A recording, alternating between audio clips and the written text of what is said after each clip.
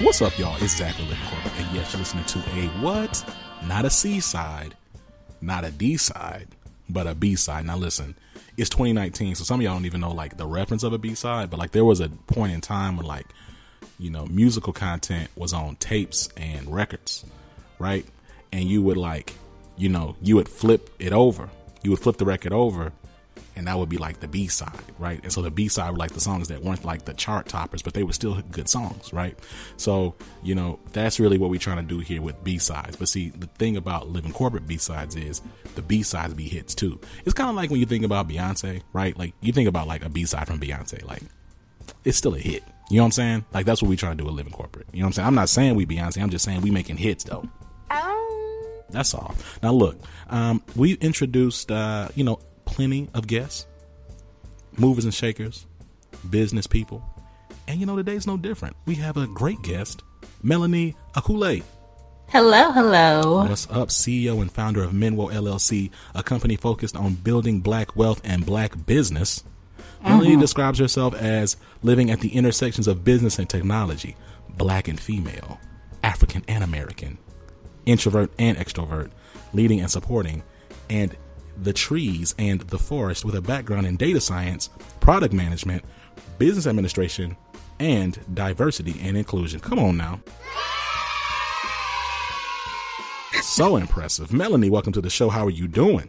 I'm good. I'm great. What a time to be alive. Just living each day. No, I 100% agree. Straight up. Thanks so much for having me. No, thank you for being here. Now, look, I know I did a little bit of short intro. Would you mind telling us a little bit about yourself? Yeah, when you say it all like that, I kind of sound like somebody, don't I? Just a little bit, though. Where do I start? Well, first off, I just finished up my MBA, so I am a free woman. You could not pay me to go back to class. Thank you. Yeah, I just finished my MBA from Berkeley Haas.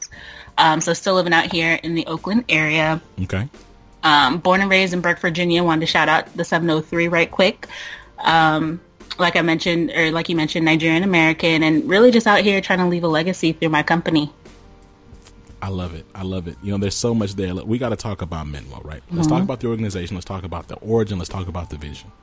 Yeah. So MINWO was something that was kind of birthed out of a necessity. I was one of those people that did not want to start a business. It was kind of like how in Atlanta, every rapper has a mixtape. Yes. Well, in the Bay Area, it's like everyone's an entrepreneur, everyone's a founder. So I was like, no, that's not going to be me. But you know, life takes you in directions that you can't really plan for. So 2015, the George Zimmerman verdict came out, and I was livid, as was most of our community, and it really just pushed me to do something. And for me, I've always been about economic development, economic empowerment within our community, and I feel like it's really the way that we'll be able to make the changes that we want to see in this country, because you can't play in the political game if you don't have financial backing. So that's really those are facts. That's really how it came about. So you're absolutely right, and I think, you know, when I look at MINWO and I think about like just the importance of community, right? When you talk about like black and brown economic empowerment, that doesn't happen in an island, and it never has. Like no group has ever built any type of economic power base or political structure on their own, right? So you know, we're talking about effectively supporting women, specifically black women, in the workplace, and we've talked about that a few times. And really, you know, we really can't talk about that enough. You know, what has been your experience as a black woman in corporate America? You know, it's a unicorn kind of situation sometimes, right? Like sometimes you look around and you're like, man, I'm blessed to be the only person in this room from my community, like to represent and show them just how badass we can be. But also on the flip side, it can be extremely stressful. I was working for a Fortune 10 company, one of the largest in the world, and it was just amazing to me how I can go so many places and still be the only black woman in the room. And so it really just, it drove me to want to, one, build community that much more. So I was part of their African American ERG at work, even led it for a little bit. But then also too, making sure that the knowledge that I'm getting in those rooms, so that at work and then also in B school, taking that knowledge and bringing it back to my community. Because if I'm the only person in that room, that means there are many, many others that's not getting that same type of wealth of knowledge. And so I took it upon me to make sure that I was doing my best to kind of package that information up and bring it back to my community. That's super dope. And, it's interesting because, our experiences, they shape the things that we eventually do, right? So how have your experiences in corporate America shaped the culture that you're trying to build within MINWO? Yeah. So for me, my thing with corporate America is I would go into the office and I didn't know whether I was battling the fact that I was Black, the fact that I was female, or the fact that I was young and in a leadership position. Mm-hmm. And so it was constantly like, I'm not sure which weapon I need to use today and who else is trying to fight today. And so I'm building MINWO. I'm really just focusing on, all of the superficial stuff does not matter, right? Like, who are the people that are working with me? Who are the people that I'm working with?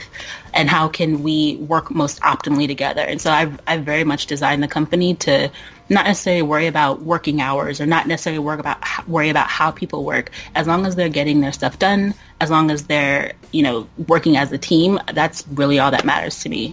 And then also just being able to pour into them as a mentor, as someone that barely knows what she's doing, but, again, sharing the few gems that I do have, that's also been important to me. Just realizing that we can all win. It doesn't necessarily have to be a zero-sum kind of game.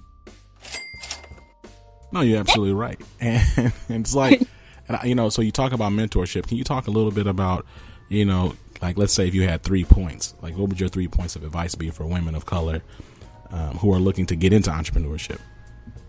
Ooh, that's three. Just three. It's hard because the community that I work with is primarily Black women, and just to see the way that we give so much to others, and we are very afraid of giving to ourselves. So I think the first point would be making sure that you don't forget to prioritize yourself, right? So like, even as a business owner, your job is to, work with your clients, work with your customers, making sure that you're providing a product or service for them that makes them happy. Right. But also you need to take care of your own business, right? So do you have your business processes lined up? Do you have your business strategy outlined? Do you have all the fundamental things that you need to be able to grow your business? So that's definitely number one. Number two is don't be afraid to support your fellow sister. I'm all about the retweeting and the sharing and the, posting on my stories of everybody and anybody's business that I know about, because it doesn't take any food off of my plate, right? Just being able to support and promote the people that I know that are out here hustling as well. It's amazing to me how many people talk about supporting and how the community needs to support more, but they don't press that share button, or they don't press that like button, or they, and so it's just, work on building up that habit of sharing and leaving reviews and all that kind of stuff, because those are the ways that you can support Black-owned businesses for free. And then I think last is don't be afraid to ask for help. I think that is one of the things that, for me especially, I had to learn to ask for help, right? So and that's as small or as big as building a team. If you have people that can support you in building your business, then you're able to run faster, then you're able to do more. But if you cannot even bring yourself to say, okay, I need help, and figure out the areas that you need help with, and then be able to close your eyes and let go of it and let them actually help you, you just create a lot of stress and strain for yourself. And so I think those would be my 3 points. Just a small flex bomb, nothing too crazy, you know what I'm saying? Just a little bit something. Just a little 10-piece for him, you know what I'm saying? Anyway, I definitely agree. And you're just spot on. I mean, especially when you talk about like just sharing, retweeting, you know what I'm saying? Giving 5 stars. What's up, listeners? You know what I'm saying? Nudge. Nudge. You know what I'm saying? You see me, you hear me. If you listen to this right now, you know you haven't given me 5 stars. Okay. All right. And then back to this. Back every time. Right. Download numbers going up. 5 stars saying the same. What's going on? Come on. We got to disconnect. No, but no, you're absolutely right. And I love the advice. So, what I like about MINWO is the fact that y'all are building a true community of Black and brown women entrepreneurs, right? And this type of thing requires trust. So what strategies have you implemented to build and maintain that? Because you talked about asking for help and supporting one another and kind of having your stuff in order. I mean, again, it takes a certain level of vulnerability. So what does it look like to create and maintain that? Yeah, that's been a lot of what we've been learning over the last year. So the community you're referring to is Rialto. It's basically a platform for not only Black business owners, but Black professional service providers to work together, connect, so that they're building each other's businesses essentially. And what I've found just in the last year of, having a Slack team of these business owners is that it requires a lot of listening. Even though I know the things that I've learned in school, and I'm like, hey, these are topics or things that you should know for your business. You can't necessarily start with like throwing scripture at them, right? You have to understand where they are, and you have to understand the walk that they've walked so far, and meet them where they are. And for me, that's been the most rewarding part. And what's also helped with that is that now what we do are monthly challenges. So this last month we just did a lean business model canvas challenge where everyone in the community worked together to work on their own individual lean business model canvases. And then we have monthly meetups, which are virtual, which is a chance for anyone that wants to join to get together, talk through, their high points, their low points, what it was like for them to go through that experience. And then we also have the last little section where it's an open brainstorming session. So as a business owner, you don't often know too many other business owners. So to have that community of people that are living the same life that you are, that are making the same sacrifices that you are, right, to bring about a vision, I think that's the part where you really start to build that trust in that community is from knowing that, okay, they're not just talking for talking's sake, right? Like they're actually going through it too. No, that's real. And you're right. You can know everything in the world, but if people don't trust you, they don't really believe that you're really listening to them, they just, it's going to go in one ear out the other. Right. So look, where can folks learn more about MINWO? Yeah, so we have a company website, minwo.co. That's MINWO.co. And that's where you can learn more about Rialto, the community that I mentioned, and then also financial formation, which is the personal finance consulting that I also do. Or you can go to my personal website, melanucci.com, MELANUCHI.com, and that's where you can find more about personal finance consulting, business consulting, and anything else that you're interested in that's related to Black wealth or Black business. And there it is, I'm loving these. I'm saying, right? It's like living corporate. So you remember that Salt Bay meme, but we like sprinkling like sound effects on the John. You know what I'm saying? Like we really out here, It's really fun. This has been a really great discussion, and I want to thank you for coming on the show. Before we go, though, do you have any shout-outs? Anybody you're working with? Any other projects you want to mention? Yeah, no, I really just want to shout out the ladies that I've been working with on MINWO and Rialto for the last... I've had business owners that are with me from literally day one, before we had a website, before we had any kind of anything.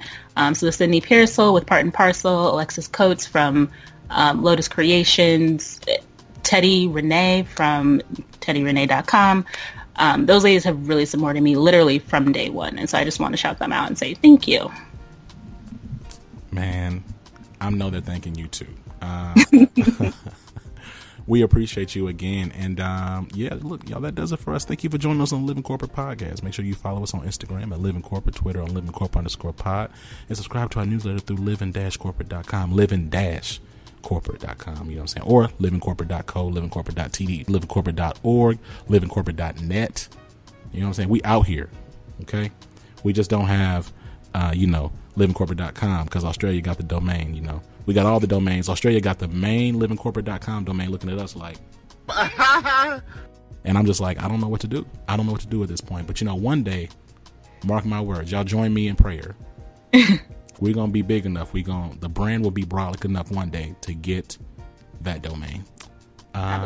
Okay. If you have a question you'd like for us to answer and read on the show, make sure you email us at livingcorppodcast@gmail.com. And that does it for us on the show.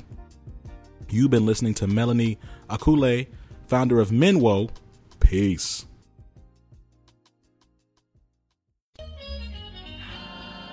Living Corporate is a podcast by Living Corporate LLC. Our logo was designed by David Dawkins.